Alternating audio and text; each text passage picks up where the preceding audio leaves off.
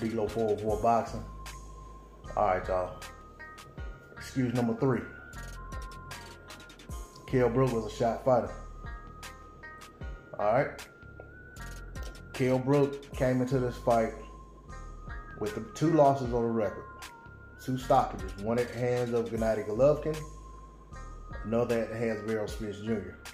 Those were back-to-back fights. He lost to Golovkin, had the surgery, rehab, got himself together, came in, fought Errol Spence Jr., gave up a hell of a fight, and got stopped. Basically had to quit in the fight to save his face, save his career. Since that time, he's had 3 fights at 154 pounds.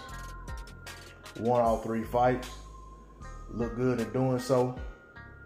And was coming into this fight with a lot of confidence, was calling for this fight, begging for this fight, and a lot of the same fans who were saying he was a shot fighter were calling for the fight as well. And were saying he needs to fight Kell Brook. I'm gonna make this clear. I was one of those people saying I didn't want to see the fight. I made videos saying that Kell Brook, doesn't know if he want to fight or not, because he keeps saying he wants to fight, but then he'll say he can't make 147 pounds. So I was like, he don't really want to fight.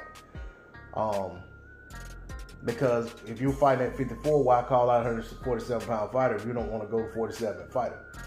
So with that said, I was saying that Kell Brook doesn't really want to fight, and that it wasn't a fight I was clamoring for. There were other guys I wanted to see Bud fight, but there were a lot of people, a lot of those same people who don't want to give Bud credit now, they were saying he needs to fight Kell Brook. Kell Brook will be the first real welterweight he fought. Kell Brook this, Kell Brook that. Well, that same Kell Brook that y'all had so much confidence in, that confidence was in part built off of those wins that he had and the way he bounced back following his losses to Triple G and Errol Spence Jr. So you can't have it both ways. You can't, in one hand, say that the man is going to be Terrence Crawford's best opponent ever, and that he's going to be his most dangerous opponent, and that he's going to stop Bud Crawford. But then when he in turn gets stopped, all of a sudden, he wasn't a worthy opponent to start with. Can't have it both ways.